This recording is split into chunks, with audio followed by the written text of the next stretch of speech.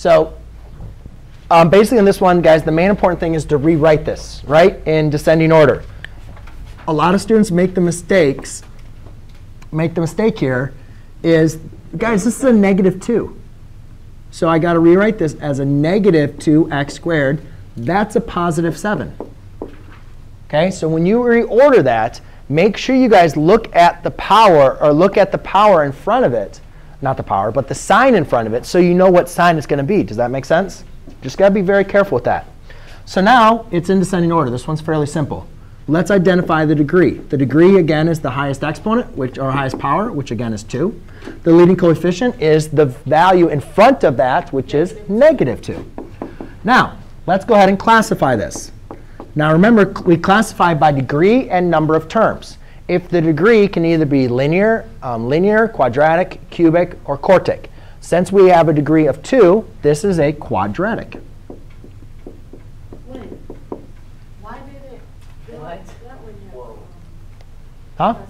This one? Yeah. Because this one had a degree of 5, which we don't have. We don't classify with a degree of 5. We went up to is 4. Yeah. Yep. Okay. So then we count the number of terms. This one only has 2 terms. Does anybody remember what we call a polynomial with 2 terms? Yes, Shaw? Binomial. OK? And the same thing, this one had 4 terms. That's why we didn't have a classification for it, OK? Because we only go up to 3 terms. Yes?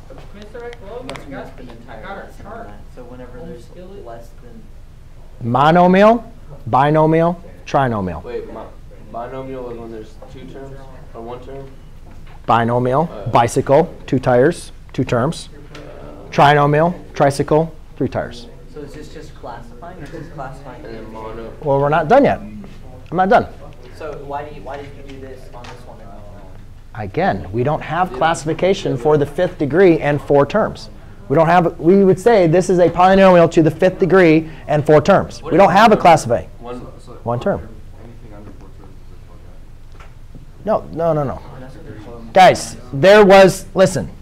All right, well, let me finish this up, and I'll go through this again. So now we got to determine end behavior.